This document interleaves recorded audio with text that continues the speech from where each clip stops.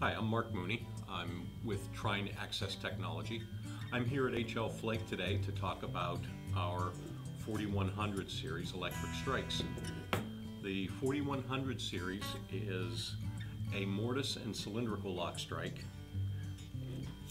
The construction of the strike, it's designed with a cast stainless steel latch which provides 3,000 pounds holding force.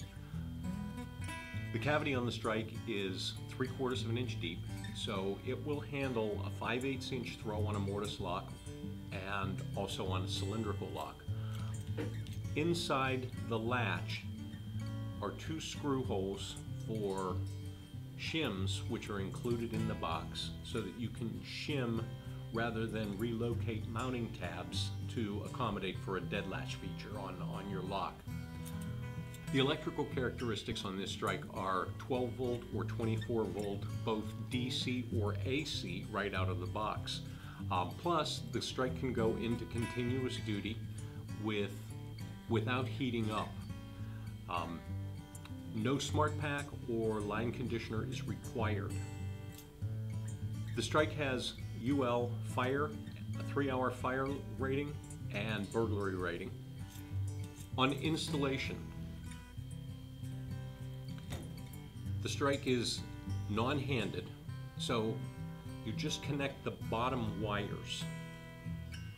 Top wires can be tucked neatly into the frame, or if you have a grout-filled frame, you can just nip the top wires off. In order to change the handing, just turn it over and connect the bottom wires. In the box, we do one-box solutions. So in the box, we include 4 faceplates and a trim skirt. The depth of cut on this strike is only 1 3/8 of an inch. So if you're replacing a competitor's strike, you can have a depth of cut up to 1 13/16 of an inch. This trim skirt slides neatly over the strike, and it will hide a competitor's cutout, a larger cutout. It'll also hide a cutout that's been done in the field. Again, this is Mark Mooney with Trine Access Technology here at HL Flake.